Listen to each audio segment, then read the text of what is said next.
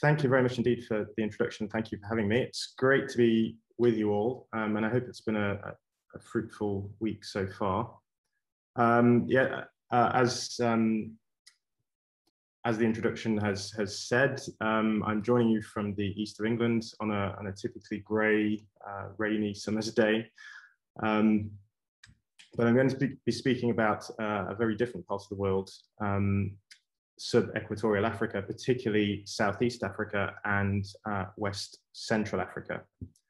And this is really work that I have been carrying out during my PhD, but quite a lot of it has taken place after and in the sort of last few years when I've managed to get back into my earlier research after my postdoc. To try to situate myself in any single discipline is difficult. I'm a geographer first and foremost, but I work predominantly within the subdisciplines of environmental history, historical climatology, which I believe you will have had some discussion around earlier in the week. And while I'm based at Lincoln, I also have a research fellowship at the University of the Free State, where I work with a group of African historians from all across the subcontinent. What I want to do in this talk is focus on three questions and three areas. And I'll try to keep to these during the talk, and I'll come back to them at the end. Firstly, I want to question, well, was there a little ice age in Africa, and what did that look like? You're going to see a few wiggly lines here. I guess you'll have seen quite a few already in the week, but they won't take up the majority of the talk. Secondly, I want to look at the question of how was the little ice age experienced and perceived. That analysis will largely take place through the lens of colonial records, which has its own problems. And that's something that I'll be touching on during that part of the talk. As is shown in the right-hand image, Southeast Africa and West Central Africa came under European, particularly Portuguese colonization from the late 15th and early 16th century. We have continuous written records throughout the following centuries, which does enable analysis of this period of the later Little Ice Age, though of course that comes with its own problems and pitfalls. Thirdly, I want to look at this question of how people responded to climate variability within the Little Ice Age, and really going beyond the colonial context here. I want to look at a comparative case study of how colonial settlements and indigenous communities responded to multi-year droughts in particular, which I'll come on to the connection between those droughts and the Little Ice Age as we go through. I'm happy to take questions or discussion points during as well as after the presentation. I'll try to keep an eye on that, but if you'd like to raise your hand or ask anything during the talk, I'm more than happy to be interrupted. So just to start with this first question, which I'll only dwell on for a couple of slides, of what was there a little ice age in Africa and what did it look like?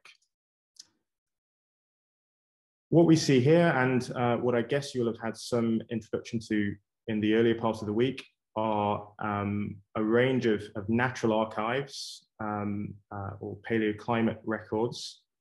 In Africa as a whole, we have considerably less of those records than we do in the Northern Hemisphere, but also different areas of the Southern Hemisphere like South America and Australasia, where the environments in some parts of those continents and subcontinents are more favorable for the production of tree rings, for example. That said, particularly in recent years, we do have an increasing number of these records, particularly from cave stalagmites and lake sediments and other geological and dendrochronological archives.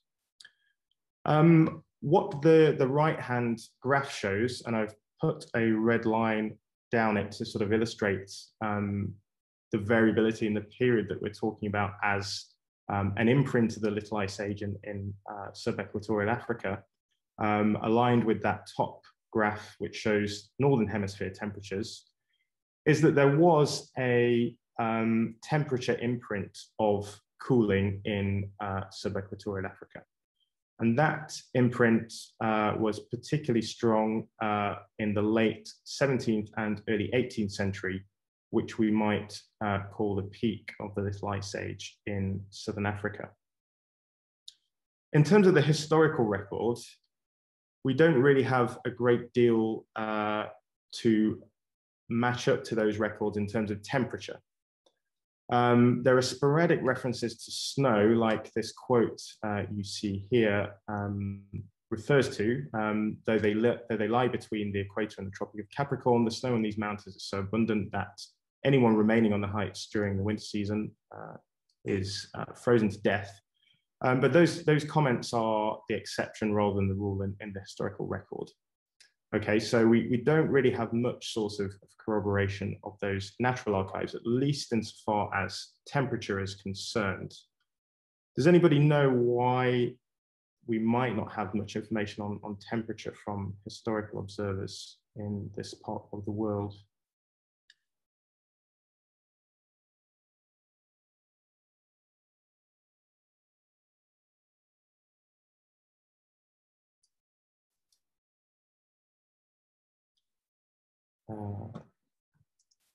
So other than oral history being more common, yeah, so oral historical records are also an important source of information, and they often capture better, at least the voices of indigenous populations rather than these external observers. But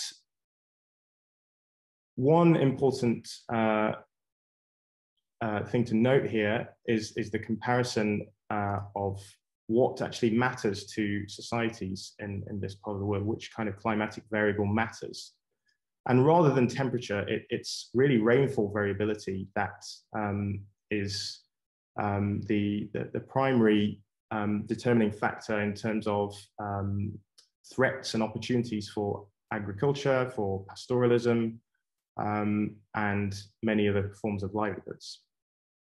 A degree of temperature may make a difference and may in turn influence that rainfall variability, as we will see, but actually it's the manifestation of that rainfall variability and moisture that really is most significant for human livelihoods. What you see on the left here, sorry. Can I pause and ask a clarifying question there? Yes. Which is, when you say that temperature wouldn't have been the thing that was most important to them, are you suggesting that it may have been cooler, but it wouldn't have been enough cooler to really influence a whole lot about people's lives? And so they're not commenting on that. What matters is the rainfall. The thing that's going to cause them to have a different response is the rainfall. Yes. So in the regions that I'm talking about, it would have been rainfall that's the primary immediate determinant of agricultural yields and so on and so forth. In the southwest of this region and the Cape, that may have been different, and in parts of the Drakensberg Mountains, just to the where you see the KK on the map near there. Those regions may have been more exposed to temperature variation, but in parts of the subtropics and further north into the tropics, it was rainfall, which is of course related, well, as I'll go on to say, related to changes in temperature. It's really this manifestation of moisture variability that affects human societies. And that manifests geographically. So what you see on this map is a map of aridity, the green and the blue being more less arid, and the brown and the yellow being more arid.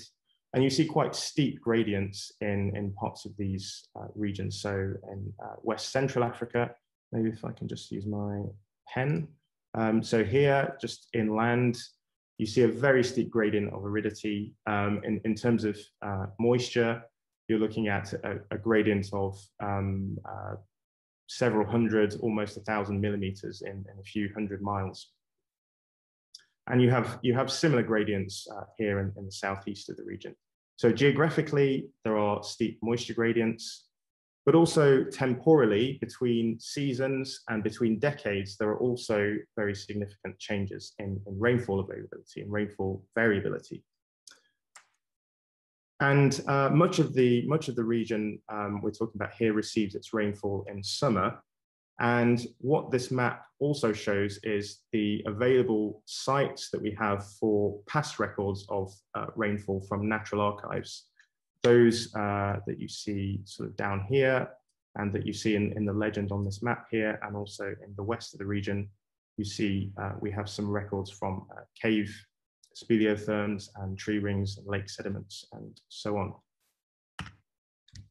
And these are what the outcomes of those reconstructions from those natural archives look like. On the left is West Central Africa, on the right is Southeast Africa. All the axes have been adjusted so that the peaks show wetter periods and the troughs show drier periods. And actually what we see is that in West Central Africa, we have a wetter period that matches up with that cooler period that I was talking about in the previous slide during that sort of peak Little Ice Age period. Whereas in the southeast of the region, we see the opposite pattern. We see wet periods either side of that and a dry period during the Little Ice Age. So whilst we might have a more consistent cooling in that across much of Africa and across large parts of the world, actually how these periods manifested in terms of rainfall variability were rather different. And that's related to all kinds of relationships like sea surface temperatures, the position of the westerlies, El Nino Southern Oscillation, and many other factors and how they interact.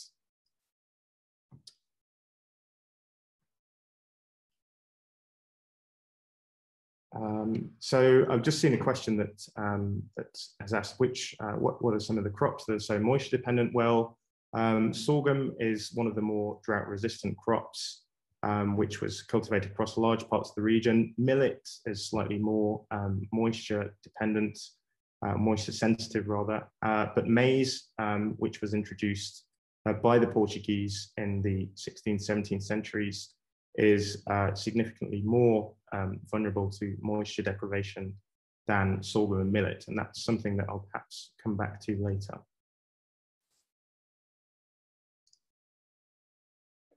So really the message from this slide is that we had a cooling, but actually rainfall is the most important variable that affected human livelihoods. And the rainfall patterns of the Little Ice Age profoundly differed between different regions. So to move on to the second talking point is, which is how was the Little Ice Age experienced and perceived?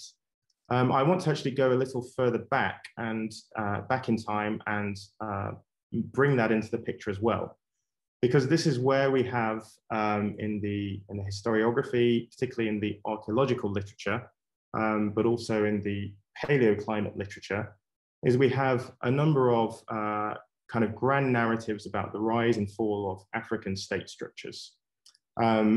Most notably, and probably most internationally famous, is Great Zimbabwe, which you see in this picture just here. But also, as equally as significantly, is the state centered at Mapungubwe Hill, which is shown here in northern South Africa, which is widely attributed to be Southern Africa's first state. So the processes that, and the timing of those processes that led to the rise of those states and their abandonment of their capitals has been very much linked to and periodized within climatic conditions, partly because of the semi-arid setting of some of these states, and their dependence on floodplain agriculture as well. But actually, what most of this work rests on is this coincidence between of timing between processes of expansion, territorial expansion, monumental architectural construction, increased populations, development of complex societies, is really based on this coincidence, as you see here in the bottom right, almost kind of plotting on societal events and processes on a graph of reconstructed temperature and rainfall changes, which is problematic. And this kind of approach has come in for much criticism in the Southern African case and beyond. So the reasons for this are quite clearly because these kind of hypotheses, they downplay complex processes and they reduce them to changes in climate. And in many cases, one of the ironies perhaps is that they ignore the very complexity that these complex societies are said to exhibit and rest upon. What I mean by that is things like grain storage, as you see in this picture here, which was often centralized in African state structures. They ignore things like resource control and cultural worldviews, how changes in rainfall availability are perceived, things like trade patterns, alternative livelihoods, and other options for gaining food like hunting and gathering, and all of these different kinds of processes that interplay with climatic changes.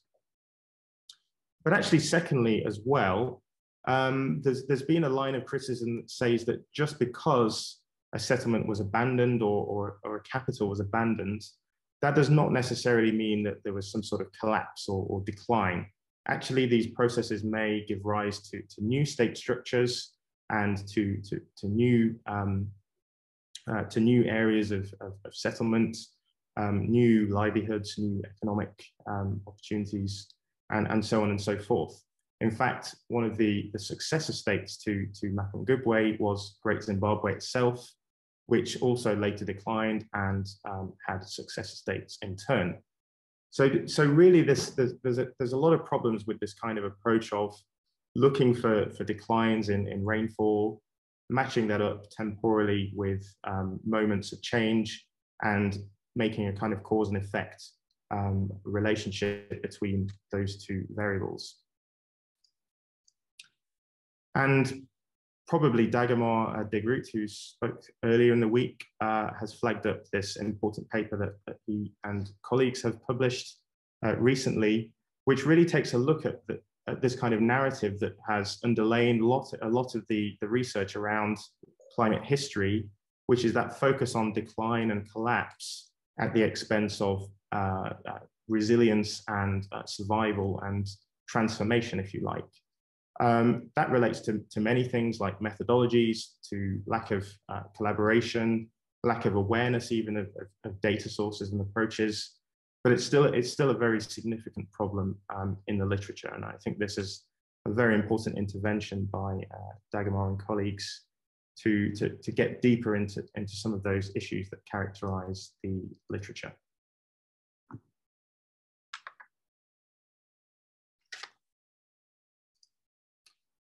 So what can we do to move towards that more rigorous understanding that Dagomar has advocated for? Well, one of the things that I did, I'm not an archaeologist. I appreciate and make use of archaeological data, but I'm a historian, and I chose to look at the later historical period, which overlaps with the Little Ice Age, of course, in Southern Africa. And what you see here is that certain parts of the region, particularly Mozambique, sorry, just get my pen out again. Mozambique, parts of Angola, and of course the Cape, and various other parts of Western Africa itself, did come under increasing colonial expansion. And one of the byproducts of that expansion relating to slave trade and mineral exploitation and so on and so forth was in fact the production of documentary records. And there have been various attempts to make use of these to reconstruct past patterns of rainfall, which was much better recorded than temperature. And to do this across the continent. And you see some of those attempts on the right here. None for Mozambique, though, which is what I'm going to talk about in a few slides. The rest of this talk will continue to focus on the two regions that I've spoken about in passing so far, which shown in this panel on the left is West Central Africa, Angola, which was inhabited by, again, these African state structures like the Kingdom of Congo, Angola and Kasanje and so on, and Sonio, which came under increasing expansion from the Portuguese, from the sort of colonial footholds of Luanda and Benguela later into the 16th and 17th century. And on the opposite side of the continent, Mozambique, which was settled by the Portuguese again in the early 16th century at Sofala, and at settlements like the island of Mozambique and Quelimane, and they from those coastal bases they expanded at Zambezi, which I'll be talking about later. And the reason for the interest of at least in the southeast of Africa in the colonial expansion here was in fact the gold and the alleged silver mines of the interior, which were inhabited by the great African states like the Mutapa state, known in the popular literature as the Monomotapa state, and other African political structures like the Tor Rosvi states in the southwest of this area, and Manica, and various African state structures that the Portuguese came into contact with. So these are the areas that I'll be focusing on for the rest of the talk, particularly Mozambique and the southeast of the continent. Now, in terms of the kinds of documentary records that we have available of drought during the Ice Age and or rainfall more generally, these come from a wide range of colonial observers, missionaries, colonial officials, traveler diarists, traders, chroniclers, so on and so forth, who, as I hinted at earlier, described weather and climate when it mattered, often when it only mattered to the colonial presence, but as this small colonial presence was so entangled with the histories of Africans as well, for example, dependence on food supplies and so on. Generally, the recording of droughts that actually pose some kind of threat to or perceived opportunity to the colonial presence were recorded across that time frame that we're interested in here. The kind of accounts that exist are predominantly narrative accounts, so we don't really get very standardized sort of blow-by-blow daily accounts of weather, although the bottom right figure, the bottom right image, which is an extract from a Dutch diary, is an exception to that. But generally they describe, they say that there was a drought in the land of X in the year 1758, and they offer some kind of description of its impacts.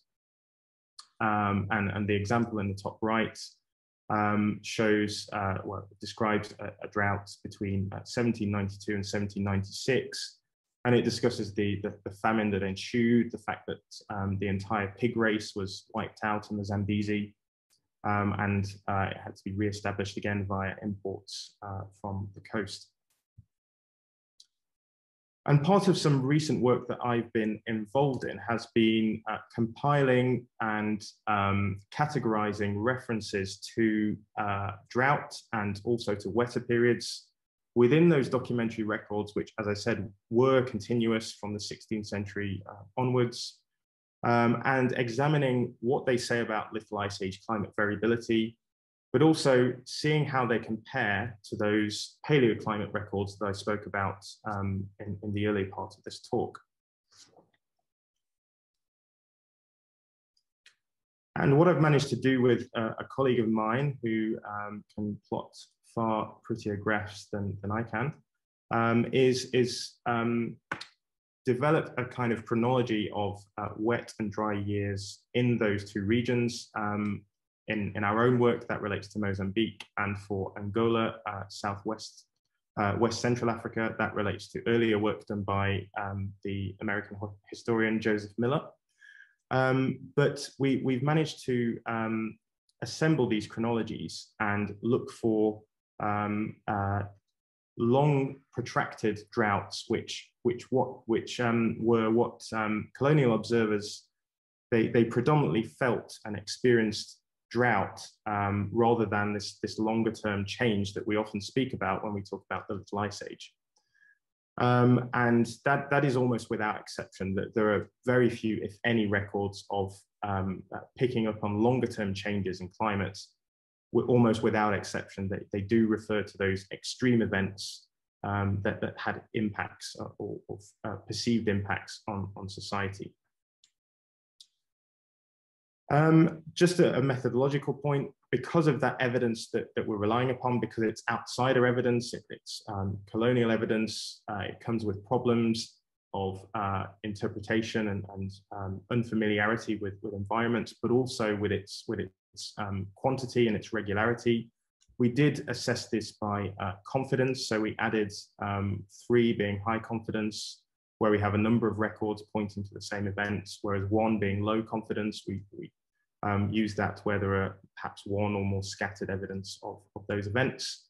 But through doing this, through looking through the widest body of evidence that we could obtain, we found there were 68 years classifiable for Mozambique and 87 for Angola. And they included 9 multi-year dry periods, that should say, for Mozambique, 4 of which lasted for over 3 years. So some of these droughts lasted for 6 or even 7 years, interspersed by only patchy rains.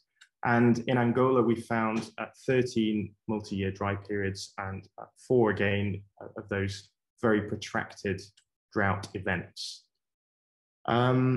Wetter years are underrepresented in this. They do feature there, but we think this is because the impacts of wetter years were more sort of locally confined, for example, in the form of floods affecting colonial settlements. They may have not had a more significant impact on regional food production. So if there's a flood in one area, that could, grain could perhaps be drawn from another area, whereas if you get widespread drought conditions, that becomes a lot more difficult. And also perhaps an underspoken or an underappreciated factor in African history is the association of these droughts with locust outbreaks, which often compounded the effects on agricultural systems. And really, when locusts accompanied drought, we often saw subsistence crises and also potentially warfare as well. It's important to say as well, with my academic hat on, I guess, is that there does not appear to be a linear association between the increase in documentary recording that happened over this time frame and the reporting of climatic related phenomena. So what we see in these graphs, for example, in Mozambique, we see that in the 16th century, there are actually more references to climate of any or rainfall of any kind than in the 17th century, when actually the Portuguese presence was more widespread, there were more records produced, and it was more established. So actually, this does give a degree of confidence that these records do say something about, or can give us an idea of a long-term chronology.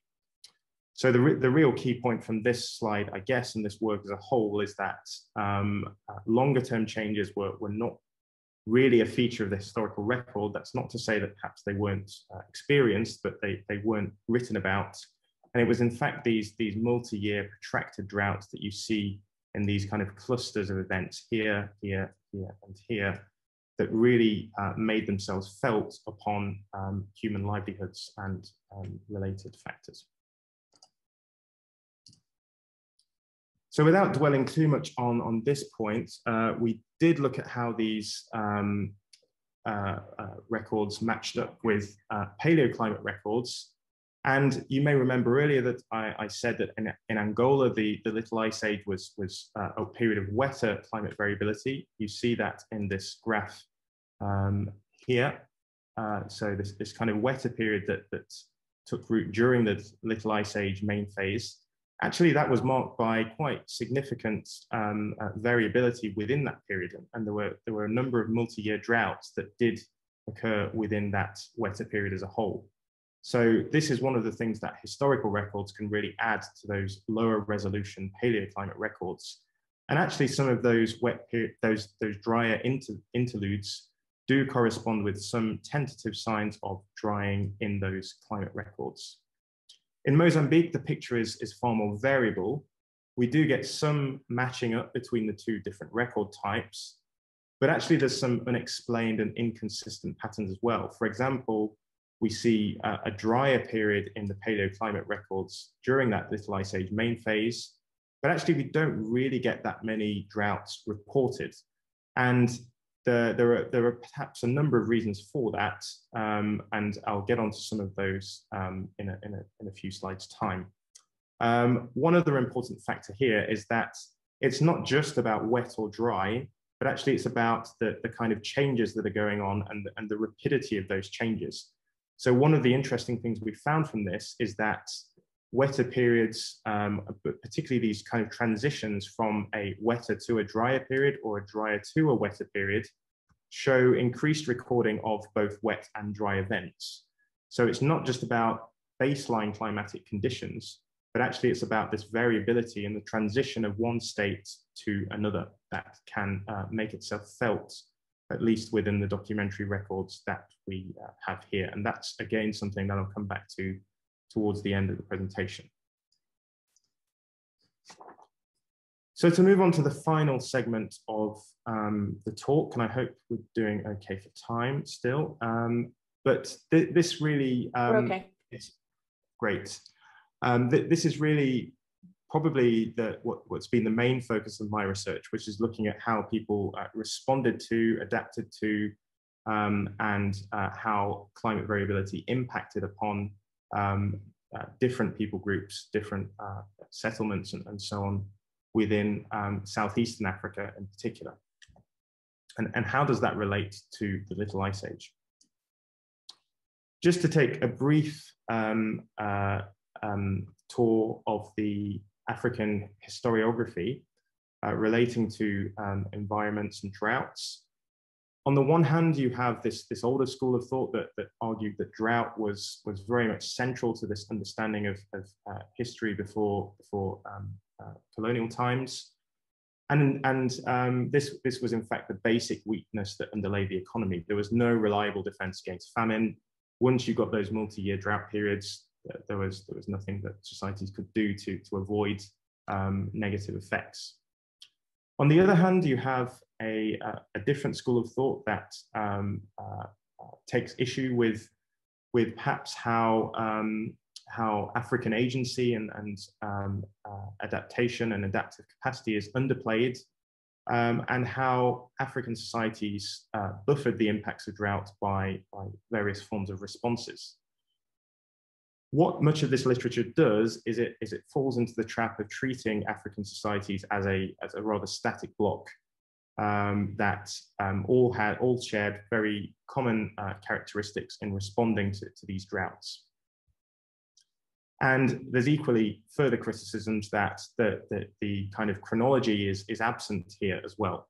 So often these kind of earlier inferences are based upon what we know from evidence from the late 19th century, actually when the colonial presence was already, it's the early stages of the scramble for Africa, and colonial settlement was expanding rapidly.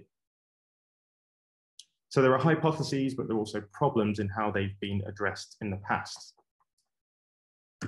And one of the things that I did during my PhD is to do a comparative study of a stretch of the Zambezi Valley, which is one of Southern Africa's major rivers, which was inhabited and still is by Tonga-speaking people, but actually came increasingly under Portuguese colonialism from the late 16th century onwards. And the Mutapa state, as I mentioned earlier, which occupies a central place on many of the Southern African maps that we see from the 16th century onwards. Often it was called the Mutapa Empire or the Monomotapa Empire. It was believed to have jurisdiction over large parts of the region, which is something of an exaggeration, but it still was a very important African state structure where many of the gold deposits that the Portuguese were interested in exploiting were found. And what I found actually was that in response to two of those multi-year dry periods that I've spoken about, there were quite divergent responses to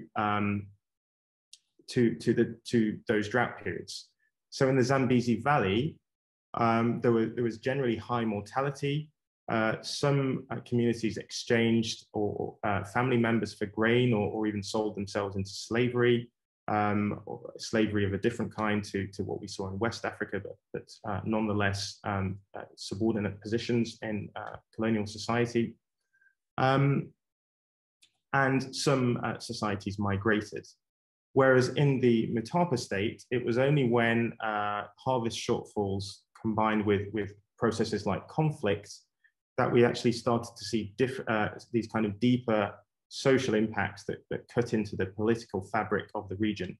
Mortality, yes, but also things like political instability.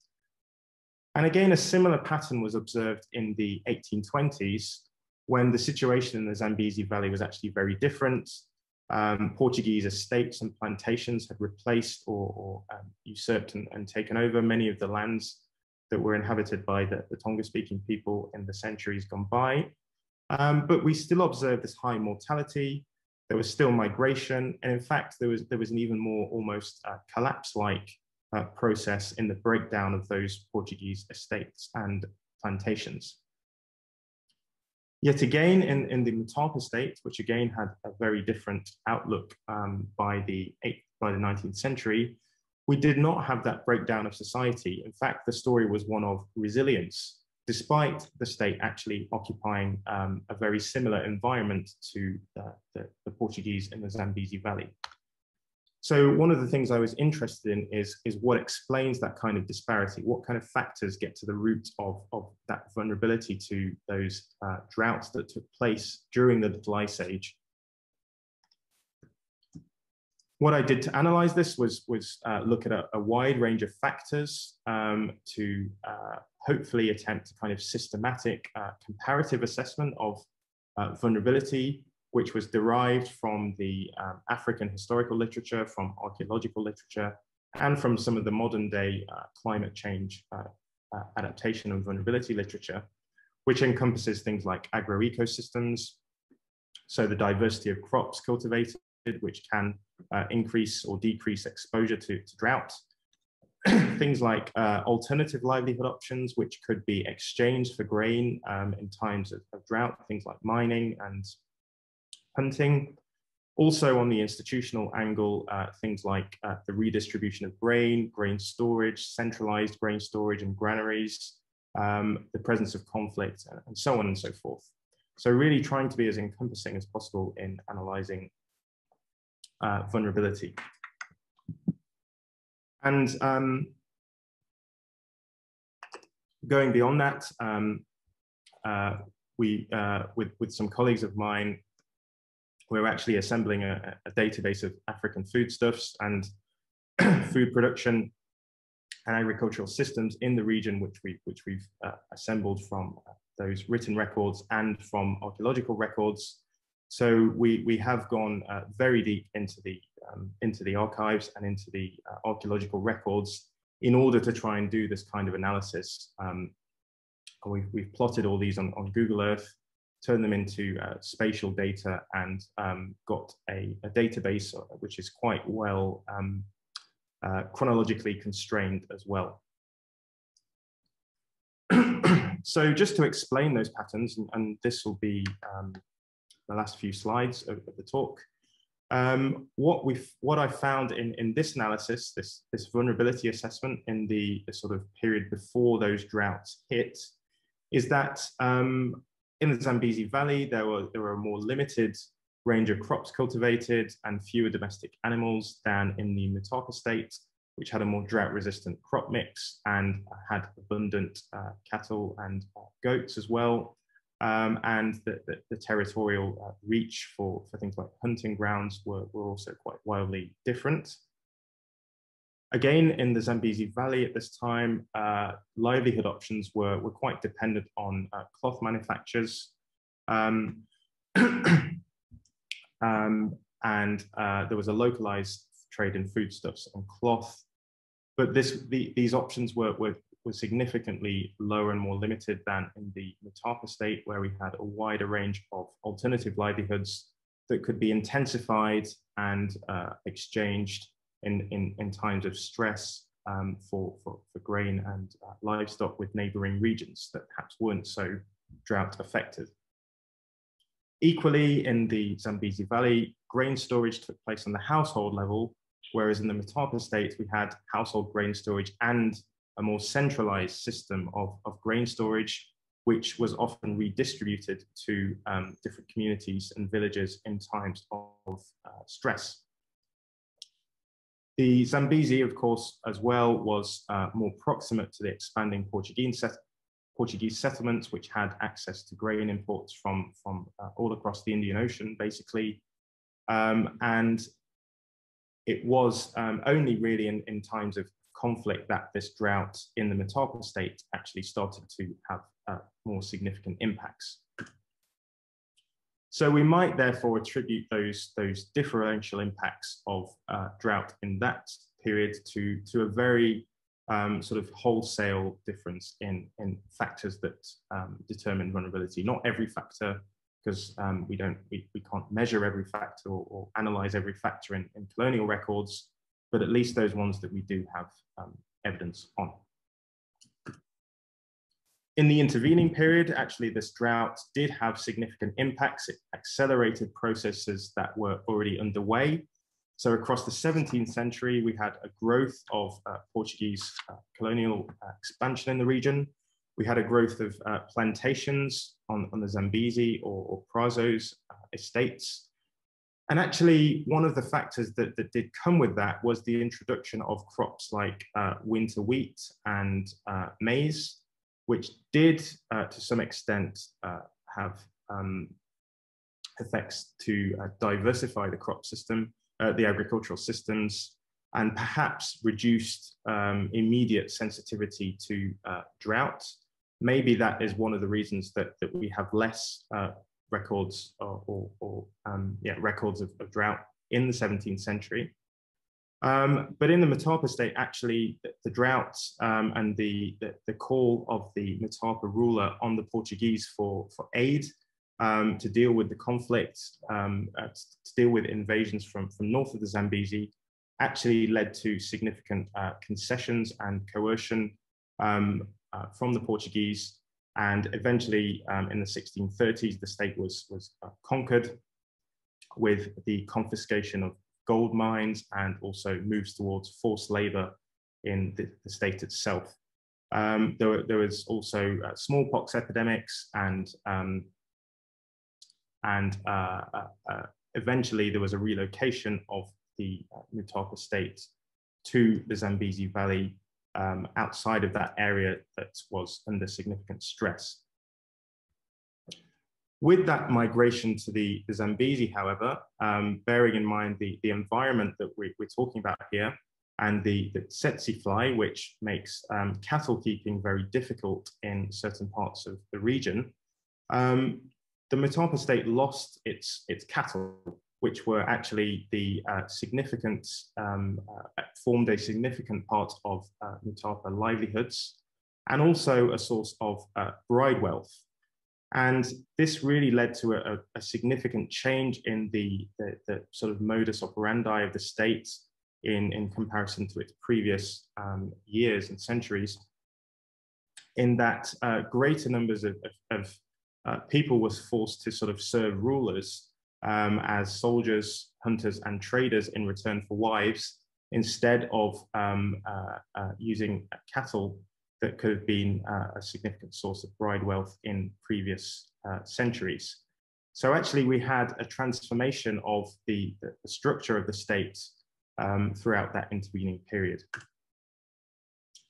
But actually that didn't make the state vulnerable to drought. Actually, we can see that again, as I was talking about earlier, as kind of an adaptive transformation in response to the stresses that the state was faced with.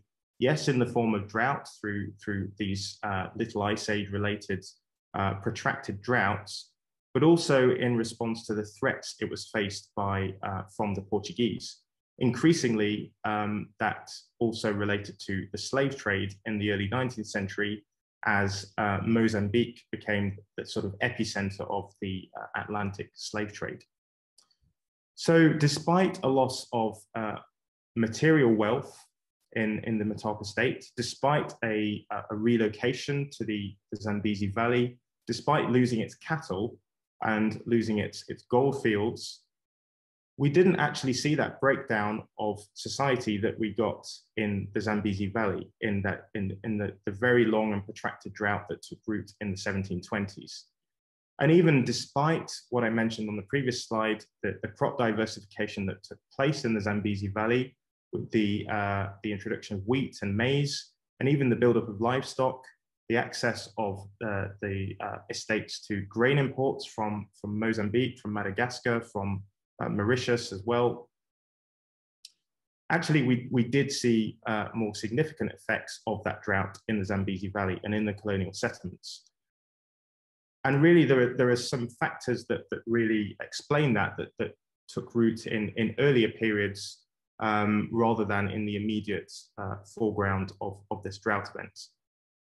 And those that I highlight here are the growth of the slave trade, and the related enslavement and sale of free Africans that actually provided the agricultural labor on the Portuguese estates. So there was a drive towards short-term gain at the expense of long-term stability, often by absentee landholders. Whereas in the Motapa state, actually that reorganization of the state that I spoke about in the previous slide turned the state into a more sort of militaristic unit that could stave off the threats of hunger, but also the threat of the slave trade and Portuguese expansion. And despite that Portuguese penetration of the state in the previous century, what we actually saw was a resilience in the agrarian institutions and food relief systems of the state itself. So whilst we may get these kind of grand tales of how the Portuguese conquered the state, how it diminished in complexity, how it lost its cattle and gold wealth, actually what we saw was a maintenance and a resilience of those agrarian institutions and food relief systems. And in concluding, I'd like to just pull up a quote by the historian Malin Newitt, who rather nicely draws in a kind of cross-Atlantic comparison here with the Spanish in South America. And he argues that had there been a great empire of Motapa, then a ruthless Portuguese conquistador might have acted on the part of Pizarro and overthrown the monarch and seized control of the country. But actually the small-scale segmentary nature of African political organization proved far more resilient than the great military monarchies of South America, which I think nicely draws into focus the importance of social context in interpreting the impacts of climate variability, instead of simply looking for coincidence and looking at sort of headline, often quantitative effects or processes or material wealth in understanding how these processes play out and interact. I think I'll just skip over this, but this is just an example of the kinds of impacts that took place on the Portuguese settlements and the Zambezi Valley in the 1820s. So many reports of famine that I had to just sift out some of the best ones here. Basically, the famine, in turn, the lack of rain led in part to migration, and in fact, the selling of agricultural labor into the slave trade meant that even if there was sufficient rain, as is spoken about in this third quote, there were no hands to do the cultivating since all the slaves were scattered throughout various lands, and very much an attribution of the state of the colonial settlements to the famine, but of course not really picking up on those reasons, those deeper rooted reasons for why that unfolded. I haven't spoken much about West Central Africa here, but I just want to, before moving on to the last slide, just re-emphasize the importance of what I spoke about with that, when I noted variability, the importance of variability, and the importance of these transitions that we're talking about. The events that I've spoken about in Mozambique were at these times of transition from wet to dry and dry to wet, when we have increased variability. This was a process that also unfolded in West Central Africa. A quote here from the governor of Luanda, Vasconcelos, in 1799, indeed quite presciently picked up on that variability when he noted that we who live in this land are faced constantly with the choice between dying of hunger in the dry years or of sickness in the rainy ones. In such a place, what could prosper or who would want to live? And in fact, Vasconcelos here was talking about an increased prevalence of what are known as late rains in Angola. And in times of, in the time of variability that we're talking about here, at the end of the Little Ice Age, as we came out of what in Angola was a wetter period into a drier period, we have increased events of very heavy late rains in April and May. And in fact, in the last year, this year, in fact, there was a similar event of very heavy rains in a semi-arid region, which caused flash flooding and led to displacement and even 24 deaths as well.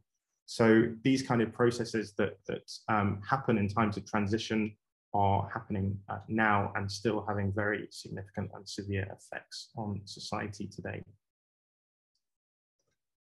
So to wrap up, sorry I've been a bit long.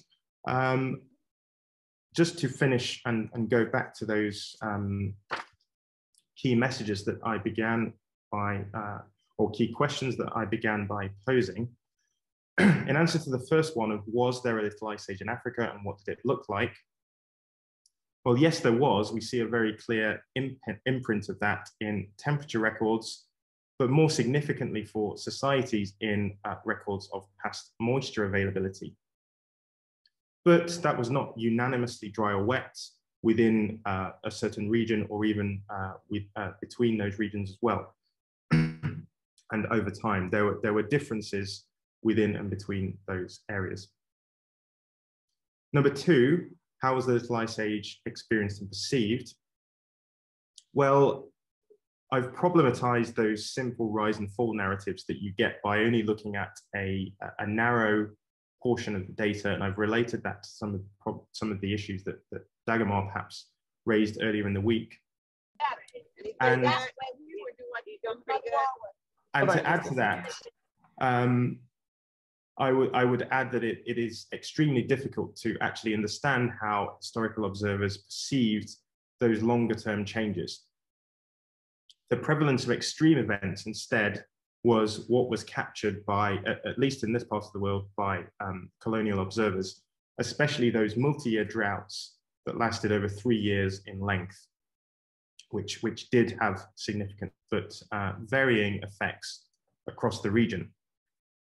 And that's what I spoke about in the third part of this talk, when I demonstrated how little ice age climate variability and its impacts were very much contingent upon vulnerability of societies and the differences in those vulnerabilities that relate to a wide range of factors. And they varied over time as well as across and between societies.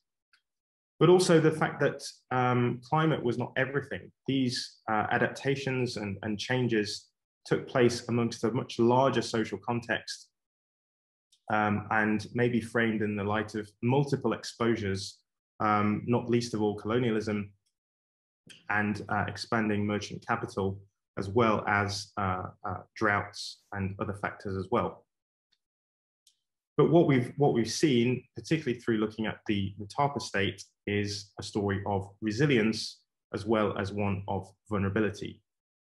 And in demonstrating that, I've spoken about how, yes, material factors like crop diversity may have mattered, may have reduced exposure and sensitivity to those droughts, but actually it was very much the institutional factors that were most important.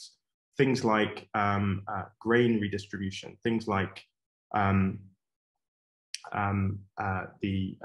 governance of the estates and the goals of the social actors behind those estates. Was this short-term gain? Was this long-term sustainability? And so on and so forth. So the importance of social context in interpreting these processes cannot be understated.